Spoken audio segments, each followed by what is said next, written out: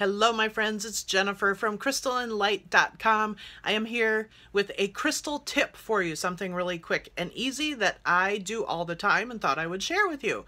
So even though I sell crystal water bottles on my website, and they're fantastic bottles and you should order one, I have my own and I love it, but for something that's really quick and easy that you can change all the time so that you have crystal energized water with you to drink, grab a bottle like this. I found this at either Home Goods or Marshall's. It was maybe 10 or 15 bucks, good quality glass bottle, and it has what they call a fruit insert so that you can put fresh fruit in it to flavor your water. Well, look at that. I have crystals in there.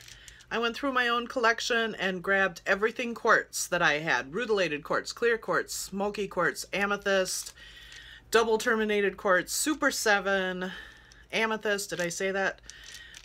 There's a danburite in there as well. And I made sure everything is a good quality hardness, high quality, or high on the Mohs scale, M-O-H-S, of hardness. You don't want anything that's soft or that's going to get damaged in the water or possibly be toxic. Anything quartz related is totally safe. And you can do any combination. Fill it up. There's a little cover on top that comes off. Stick it in your water.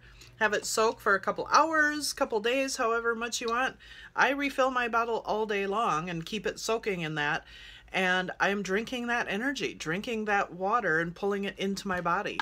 So it is definitely energizing. It is amplifying, clearing, and depending on what stones you put in there, it's going to do different things for you. So put all rose quartz in it and work on your heart chakra and opening your heart and bringing more love into your life.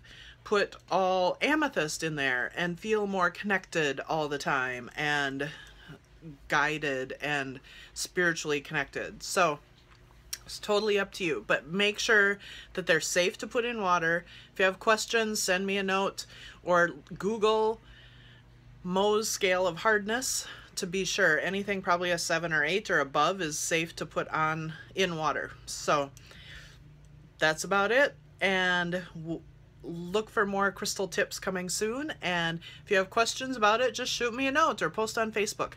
Thanks everybody. Bye.